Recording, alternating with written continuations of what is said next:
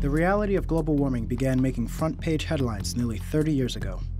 That's when the world's largest fossil fuel companies launched a 3-decade campaign to deceive the public and delay action on climate change.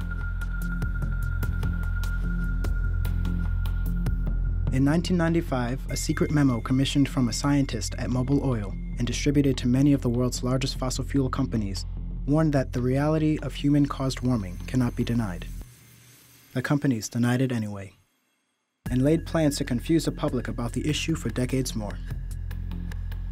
Leaked internal memos reveal a campaign of deception that has even included forging letters from nonprofit groups, such as the NAACP, and sending them to key members of Congress just before a crucial vote on federal climate action in 2009.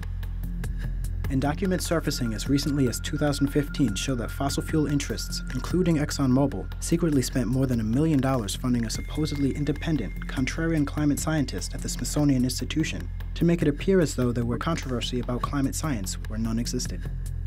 Global warming is already undeniably harming our communities. Isn't it time to ask, how are fossil fuel companies getting away with their decades of lies? See for yourself in the climate deception dossiers and read the internal company documents. It's time to stop the decades of deception. Join the movement to hold fossil fuel companies accountable for their actions.